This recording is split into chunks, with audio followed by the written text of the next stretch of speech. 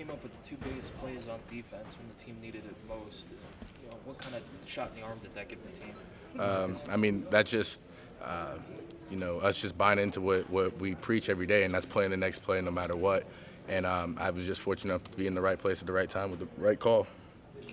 You've had a knack. I think you set the career record now, like 11 forced fumbles, something like that. What do you do to enable you to be able to do that?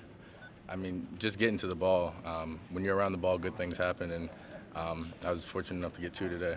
When you got the one on the quarterback on the third down, the one that's going toward the sideline, kind of take us through that. What did you see and how did you get there? I think they were 2 by 2, and when the quarterback starts scrambling, I'm the guy who pulls it up.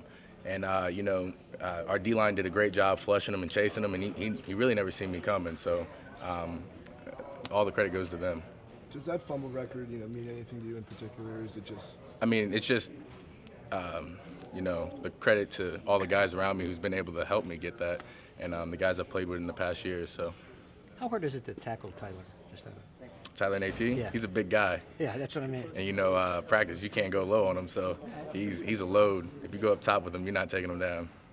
What did you think when you saw that package in practice? I was like, this is unique. You got the speed, and you got Nate who just runs everybody over. So, is there anybody you compare Tyler to? How hard he runs. Like when you're hitting him, it's like tackling Jay Howe. So he's a great runner. He's a downhill runner, and I'm excited for him to keep growing throughout this process. So what does it mean? This defense obviously didn't play its best today, but when you needed some plays, you got the takeaways that you kind of needed. Just what does that say about this defense, that they can keep playing and make stuff happen? Just going back to practice and, just doing the little things right. There was a lot of things that we let get away, just 1-2 plays that should have been no gains or 2-yard gains. And, we just got to do those things right all through the week so they come to the game and just finish the game. Do you guys kind of know that it's a takeaway or two would kind of change the outlook of it? I mean, anytime you can get a takeaway, it's going to change the game. And that's one thing we preach is takeaways and getting the ball back for the offense so they can score. What is getting to 4 wins, obviously, with what you got left, just makes the bowl picture a little bit clearer as far as what you got to do to get there.